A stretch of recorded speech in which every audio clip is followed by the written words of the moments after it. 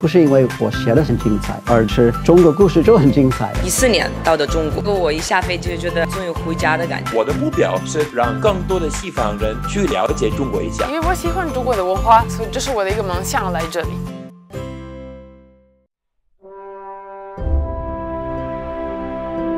1936年6月，美国记者埃德加·斯诺来到陕甘宁边区，进行了为期4个多月的采访，见到了许多中共和红军领导人，用镜头和纸笔记录下了在延安的所见所闻。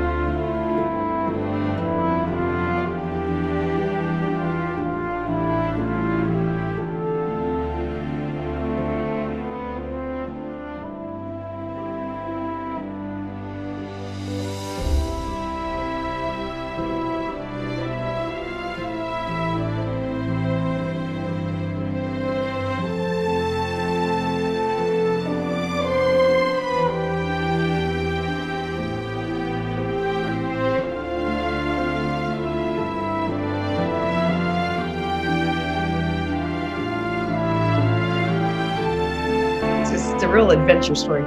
And then more than that, more deeply than that, is once he got to China, I was really moved and impressed by how he went over with no preconceived notions about what the Chinese people were and about what China was. He was a journalist. He went with his eyes just wide open and just observed and talked to people and met people and got to know them, learned the language, and just immersed himself so that he could get the real story in the real people's words instead of just through some lens of politics.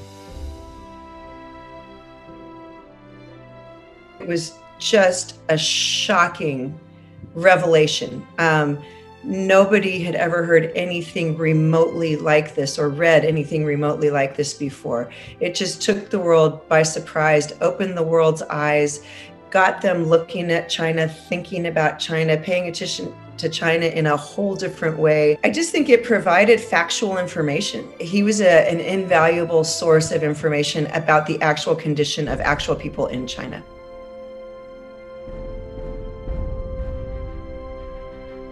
He's a great model. Go without a bias. Try to get people's real story in their own words. Spend the time, take the time where you get to deeply, deeply know and understand what you're writing about, particularly the human part of the story, which is always going to be the best and most important part of the story.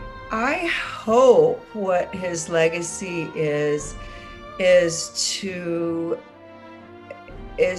have an open mind and to travel and to experience other cultures without judgment, and to observe and to share and to find out what we have in common, which is almost always so much more than what we don't, So I think that's a beautiful legacy that he had. I also think intellectual, honest reporting is a huge part of his legacy. He was really a fine example of an intellectually honest and rigorous reporter.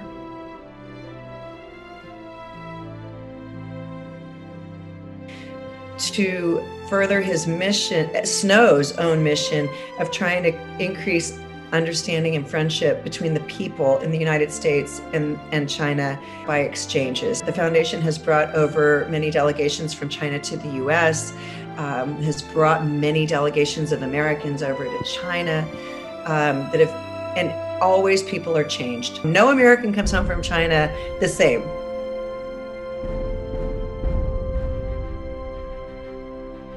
I think one for sure real highlight is going to Yan'an. When you go into the heartland, oh my goodness, the level of reverence for Edgar Snow just seems like it magnifies.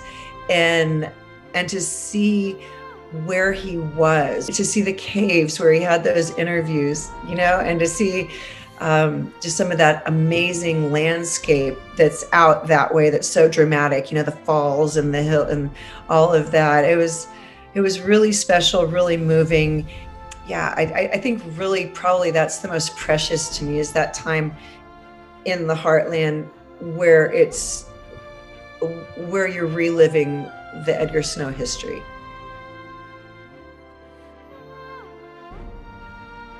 I think most problems, whether it's personal or political, from the lowest level to the highest level, come out of ignorance. And when enough people start understanding each other, countries can understand each other. If we can get back to talking and back to just trying to understand each other and back to focusing on the many, many, many things we have in common and our shared goals instead of what we disagree with about each other, I think and hope we can get back to a much more harmonious relationship, because both countries need it and frankly the world needs it.